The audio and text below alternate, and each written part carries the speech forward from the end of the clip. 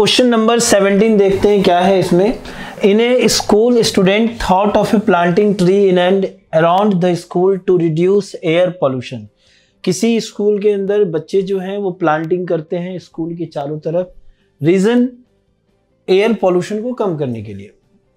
It was decided that the number of tree that each section of each class will plant will be the same as the class. मतलब हर एक class में जितने section है हर एक section का बच्चा उतने ही प्लांट लगाएगा। क्लियर? चलिए आगे क्या है ये समझ में आ जाएगा क्या वो इन्होंने बोला है। इन विच they are studying example section A of class first will plant 1 tree, a section of class 2 will plant 2 tree.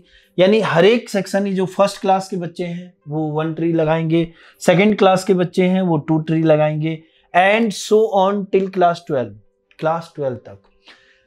There are 3 sections of each class. How many tree will be planted by the student? यानी total जो है वो student, हर एक class में 3 section है तो total जो है वो कितने प्लांट लग पाएंगे। अब थोड़ा एक क्वेश्चन को फिर से पूरा समझ लीजिए। देखिए, किसी स्कूल के अंदर एयर पॉल्यूशन को कम करने के लिए स्कूल के चारों तरफ प्लांट लगाए जाते हैं। लगाने का कंडीशन ये है कि हर एक क्लास के बच्चे उतना ही प्लांट लगाएंगे जिस क्लास में वो है, तो और हर एक क्लास के 3 सेक्शन है, ये भी ध्यान रखना है। तो जैसे अगर मैं बात करूं क्लास फर्स्ट की है ना, तो क्लास है ये फर्स्ट है ना, सेक्शन कितने हैं आपके, सब में 3 है, सेक्शन हो गए 3, तो टोटल प्लांट कितने हो गए 1 × 3, ये क्या हो जाएगा आपका 3 हो जाएगा। इसी तरीके से अगर हम क्लास सेकेंड की बात करें तो इसमें भी 3 सेक्शन है, तो प्लांट कितने हो गए 2 × 3, ये 6 हो गया। फिर थर्ड क्लास की बात करें तो इसमें भी 3 है, 3 × 3 क्या हो गया, ये 9 हो गया। और इस तरीके से जब हम बात क्लास 12 की करते हैं तो इसमें भी 3 सेक्शन है, तो ये क्या हो गया 3 × 12 जो कि 36 हो गया। तो हमें जो सीरीज पता चला है वो ये है। ओके, तो क्या हो जाएगा सीरीज 3, 6, 9 ... 36। देखो अब यहां पर फर्स्ट टर्म तो हम आसानी से पता कर सकते हैं, ए क्या है हमारा 3 है, जो डी है वो भी 3 है। अच्छा, अब एन की वैल्यू क्या होगी, क्योंकि टोटल अगर हमें पता करना है तो उसके लिए तो हमें एस एन के लिए जाना होगा जहां पे हमें एन पता होना चाहिए। तो देखो टोटल जो है ये 12 है, तो एन की वैल्यू क्या हो जाएगी 12। डन।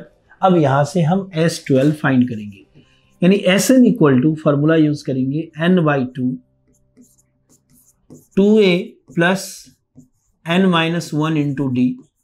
तो इस तरीके से S12 is equal to 12/2, 2 × a भी 3 है और d भी 3 है, ये 11 × 3। ओके, ये 6 हो गया, तो 6 इज इक्वल टू ये 6 + 33। तो इस तरीके से 6 × 33 + 6 39। अब आप मल्टीप्लाई कर दो तो S12 is equal to 9 × 6 = 54 calorie, 5 3 6 = 18, 18 + 5 23, यानी टोटल नंबर ऑफ प्लांट्स जो होंगे वो 234 होंगे। यही आंसर है फाइनल। ठीक है, तो इंपॉर्टेंट अगर है इस क्वेश्चन के लिए कुछ, तो ये सीरीज तैयार करना, इस क्वेश्चन को समझना कि हर एक क्लास में जितने सेक्शन हैं उतने ही ट्री लगाए जाते हैं।